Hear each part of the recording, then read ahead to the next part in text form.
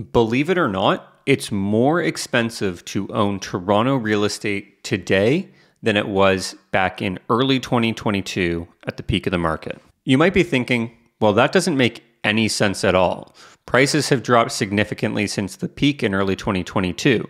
How could it be more expensive today? Well, I'm going to show you how it's true by sharing some data and running through the numbers. Welcome back to my channel where I talk about real estate news across Canada with an emphasis on the city of Toronto. My name is Macallum and I am the leader of a real estate team here in the city of Toronto, and we specialize in residential resale, pre-construction, and leasing. If you find this video informative or you learned anything, all I ask is that you hit that subscribe button and give this video a thumbs up. These actions really help push this video to others like yourself looking to learn more about the Canadian and Toronto real estate markets. And if you'd like to book a buyer consultation, a listing consultation, or just a general call to chat about the market, there's a link in the description of this video where you can book a meeting directly into my calendar. All right, back to the real estate content that you're actually here to see. When I say Toronto real estate has become more expensive now, I'm really only referring to buyers who are obtaining mortgages. Because a buyer who is paying all cash is not really concerned with the current interest rates impacting their actual purchase. They're just buying at a discount compared to early 2022 and 2021. When purchasing a home, buyers of course care about the total purchase price, but that's not the number one priority. And yes, you heard that correctly. The purchase price is not the number one priority. It does, however, impact the number one priority, which is monthly carrying costs. I can guarantee that almost all home buyers find an online mortgage calculator and plug in a purchase price, a mortgage rate, and an amortization period to see how much said house would cost them each and every month. Now, I think you see where I'm going with this. Homeowners are, for lack of a better term, less concerned about the actual purchase price that they pay for the home and more concerned about how much they are going to be paying on a monthly basis to own the property. Property values have decreased since early 2022, but the cost to hold a home on a monthly basis has increased. And since I don't like to just tell you something, I'm going to actually show you the data. In the city of Toronto, March 2022 was the peak of the market, which had an average sale price of $1.218 million. And this price was across all home types, and again, just the city of Toronto.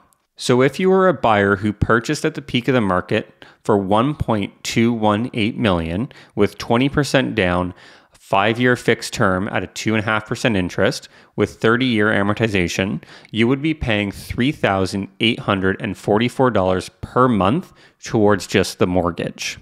Now, this does not include utilities, property taxes, and other household expenses. It's purely mortgage payments. And as an additional note, because this is important, I'm using fixed rates in this example because variable rates float with the overnight lending rate.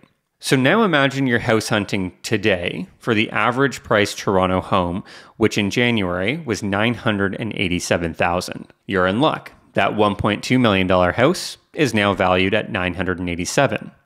And no, that's not exactly how it works, but for the sake of this example, let's go with it. If you purchased in January for $987,000 with 20% down, a 5-year fixed term at a generous 5% interest rate, a 30-year amortization, you would be paying $4,214 per month towards your mortgage. As backwards as it sounds, buying at a lower price today is actually costing people $370 more per month than if they had bought at the peak of the market. And keep in mind, that's using average price and a 5-year fixed mortgage. This is exactly why we're seeing 50% fewer sales, because it's more expensive to buy and hold a home today.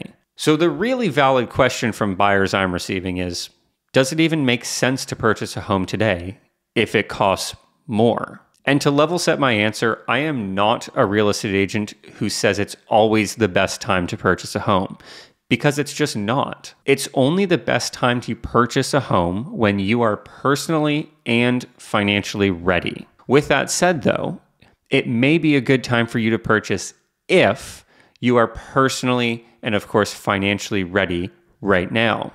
And the reason I say that is because the cost of entry into the market for a first-time buyer or the cost to purchase is actually lower. Sure, you are likely paying more on a monthly basis. However, the down payment requirement, land transfer taxes, and other closing costs are lower than they were before. Let me show you what I mean with the same example as before. You purchased the average priced home in Toronto for $1.218 million at the peak with 20% down. So the total cash required to close on that property is roughly $288,000.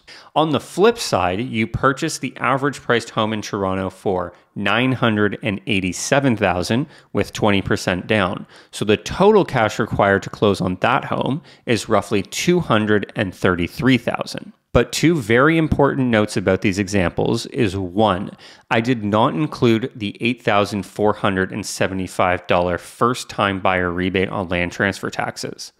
And two, in the second scenario where you purchase for less, the average price is under $1 million now, so technically you could purchase with minimum down for a total cash requirement of roughly $112,000.